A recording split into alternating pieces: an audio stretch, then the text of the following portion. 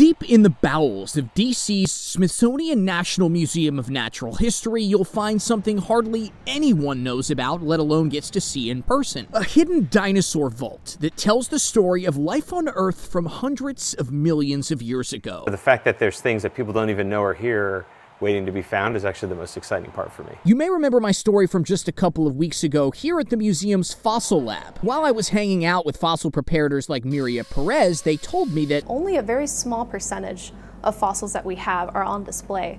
So a lot of them are actually behind the scenes. Which is how I ended up here. Cast of a TRex shin bone. Exploring the endless corridors of floor-to-ceiling shelves containing some of the coolest and rarest bones on Earth. If you run your finger on the back here, it's got a sharp edge. Oh my gosh, and yeah. that is still preserved. Some of these are actually really pretty well preserved. Alongside paleontologist Matt Carrano, the museum's curator of Dinosauria. Great name, even cooler business card. Here's the knee, here's the hip.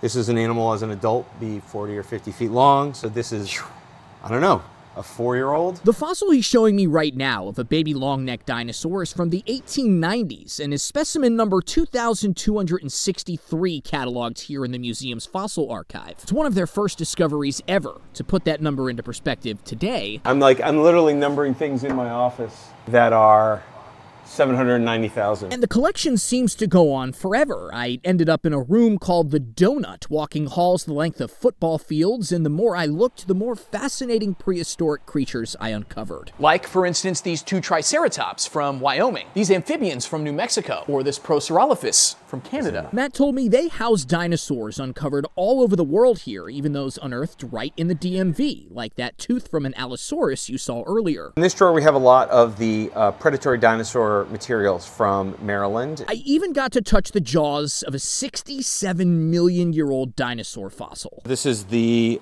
lower jaw of a duckbill dinosaur. The beak end is here.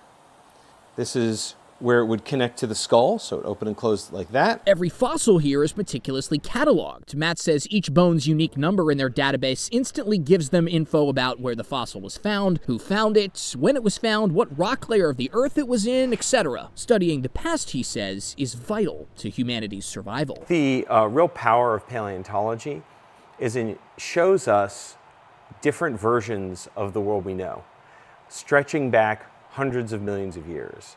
And each of those versions actually has something that we get to learn from when we are thinking about the present world. Of all the dinosaur bones I came across during my time with Matt, there was one that caught my eye. It's actually the official dinosaur of DC, and I showed it to you already in a clip of this story. See if you can figure out which one it was, and in the meantime, I'll have more on that in a future episode of Matt About Town. Here inside the hull of the Donut at the National Museum of Natural History with Matt, I'm Matt.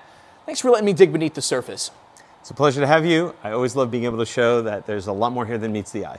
WTOP News. For more stories like this, download and listen to WTOP Radio on our app or tune in to 103.5 FM. So this vault isn't as hidden away as some of you may think. It's actually open to scientific researchers and their students in the paleobiology field from around the world. And what they have here at the Smithsonian is technically the property of the American people. Some pretty cool items for them to look after, if you ask me.